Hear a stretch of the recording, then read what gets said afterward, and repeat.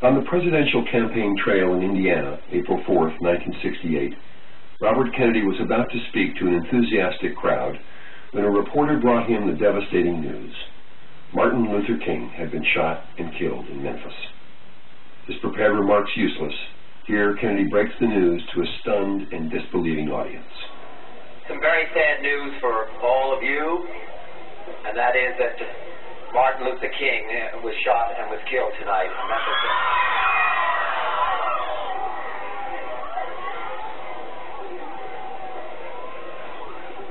Martin Luther King dedicated his life to love and to justice between fellow human beings. He died in the cause of that effort. In this difficult day, in this difficult time for the United States, it's perhaps well to ask what kind of a nation we are and what direction we want to move in. For those of you who are black, considering the evidence evidently is that there were white people who were responsible, you can be filled with bitterness and with hatred and a desire for revenge.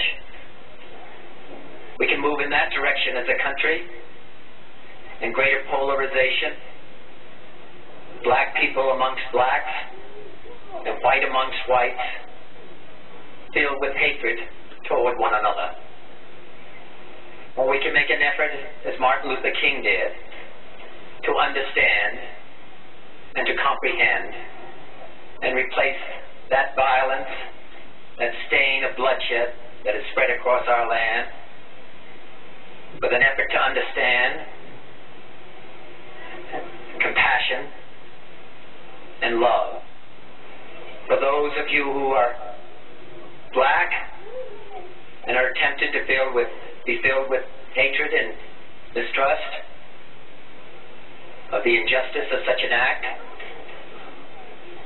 against all white people, I would only say that I can also feel in my own heart the same kind of feeling.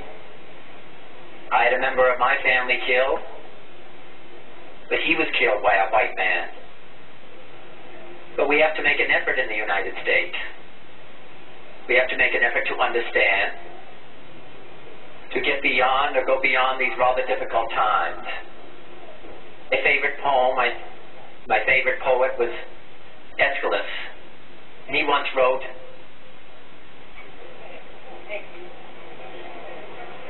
"Even in our sleep, pain which cannot forget falls drop by drop upon the heart, until in our own despair, against our will, comes wisdom through the awful grace of God."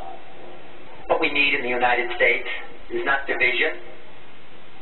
What we need in the United States is not hatred.